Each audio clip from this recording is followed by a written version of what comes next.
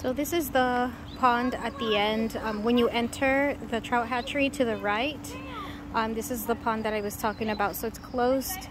You can't go in or anything, but you can see it's a really pretty area.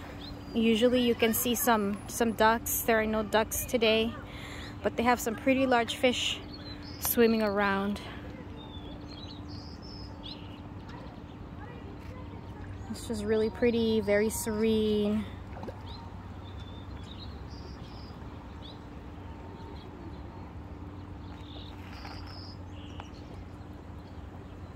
And here to the back, there's a little sit-down area if you want to take a little break and have a snack.